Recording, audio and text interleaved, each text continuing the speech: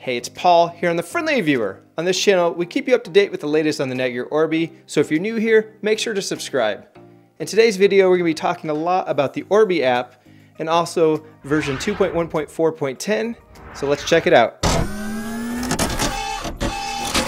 Before we begin, I want to thank all the viewers out there that contact me the moment a new firmware drops, because I can test it out right away and post these videos even quicker. So again, thank you as I put in the comments or I write back to you, but I really appreciate it.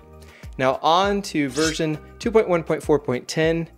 So last time I talked about 2.1.3.4, so this is actually moving forward, which is a very good thing. 2.1.4.10 comes with some app information here. If you use your app a lot, you may notice occasionally it'll say the router's not set up and try to take you through that process. Well, that bug is now fixed in this version.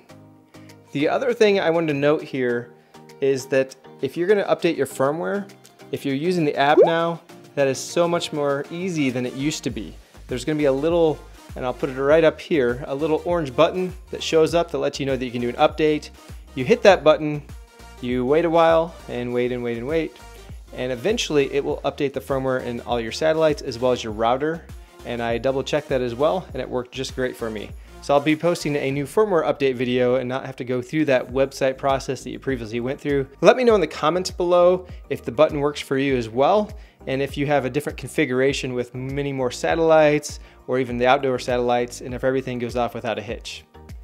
The other little caveat here about this release is a known issue. If you have 2 or more wired Ethernet satellites, you may have to shut off your router and turn it back on after the firmware update to get everything to connect properly. So if you notice some satellites that are not connected after your firmware update, make sure to just turn everything off, turn it back on, and let it reconnect, and then you should be good to go. This has been Paul with firmware version 2.1.4.10. Thank you for watching.